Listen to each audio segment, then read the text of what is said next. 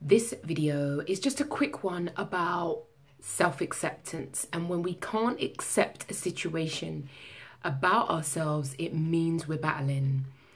This video is inspired by a conversation I just had not too long ago with a female who responded to my video where I talk about the melisma on my face and how I've had to come to accept it. And we spoke about her struggling with acceptance of her condition, and that led on to a conversation about what I regard is emotional constipation. That's like when we bottle up how we feel about situations. It can have an adverse impact on our body, because if we've bottled up our feelings, where else can it go? These things need to be expressed, and if they're not expressed, if they're not released from us, if you're someone who internalizes your pain, then it's got nowhere else but to turn on the body. And that's why, you know, I'm not surprised by the article I saw this weekend that says there's some queries about IBS, irritable bowel syndrome, that it may not actually be a condition. If I've got that wrong, do comment below or refer back to the article. Because when we internalize, then there is no place for our frustrations, our hurts, our concerns, our worries to go. So it ends up impacting on our bodies, it impacts on our health. So things like cold sores, you know, grinding of teeth, being told that you have to wear a mouth guard by your dentist is also really important examples, potentially, of emotional constipation, I call that. Not a fond thought, but actually I feel that that word really sums it up particularly well. But in addition, we spoke about how not accepting the situation, it's actually, you know, okay, because you're actually battling with that. And I spoke about acceptance being a process, because the problem with acceptance, it means that we give up hope of how things would be, how we want them to be in our mind's eye, the fantasy that we have. And the reason why I think that's one of the reasons why acceptance is so difficult is because we have to give up hope that things could be different, is drawing a line under it.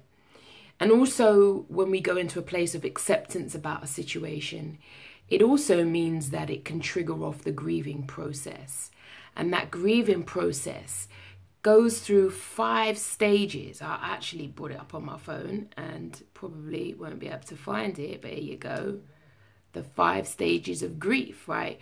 Which is denial, anger, bargaining. That's when we want to try and find a different way. Then we get depressed, and then we come to a place of acceptance. So if you're struggling with self-acceptance, it may mean that you need to, you know, if you're struggling with self-acceptance, you may be in self-denial, you may be angry, you may be fighting that. But a grieving process also needs to take place, because that's hopefully, if you can get through that and not be fearful or not try to constantly make everything positive, because that's another thing I see that holds people, that can be very detrimental, and it doesn't sound like it, being positive. But the nonsense of this kind of positive psychology movement is that what you're doing is constantly reframing negative things to make them okay. And actually, you know, suffering is a part of life, because life exists with, there's both bipolar opposites. So you have happy and sad, night, day, joy, sadness. Like, you can't experience one without the other, day, night. It's really important that we get a grasp on that actually life is about suffering. But also, if you can accept that, it also means that you can experience joy, because it's a part of life. So we spoke about, and this is what I really want to conclude on, that actually giving back to other people who are going through similar situations, because we spoke about, you know, do you have a support group? Where can you go to get help? And my sense was that she struggled to find one. One she went into was quite depressing and unhelpful, which started to bring her down. And so I spoke about I guess some of the teachings I've learned from a book called Conversations with God, which talks about, like, be what you most need. Like, so if those groups, you've gone into those groups maybe on Facebook and found them unhelpful, what's the type of group that you would want? And then maybe create it. Because that's one way to help ourselves, is that we make we take meaning from it. It becomes purposeful. So yeah, you're going to have bad days. Yeah, you're going to have days where you don't feel like getting out of bed, and that's absolutely fine based on kind of what you're going through. Accept that as a part of the process.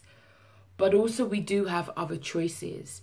And so one way to empower yourself in a situation that you don't want to accept, that you're battling with, is to assist others. Now, that's not going to be for everybody, but if you have a heart for it, if you want to reach out to other people, it is one way to make our own suffering purposeful.